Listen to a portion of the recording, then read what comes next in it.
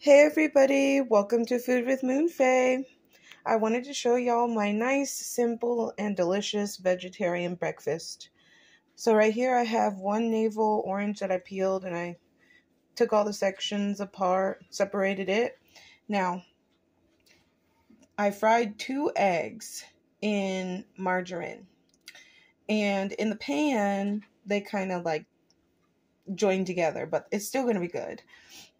And then I have one Morningstar Farms vegetarian breakfast sausage. I also have in my look at my cute van mug. I have some Earl Grey tea, great value Earl Grey tea. And look, it says home is where you park it. I love this mug.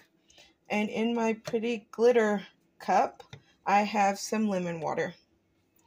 So what are y'all having for breakfast today? I would love to know. Tell me in the comments if you feel so inclined. And I guess I'll just see y'all later. Bye.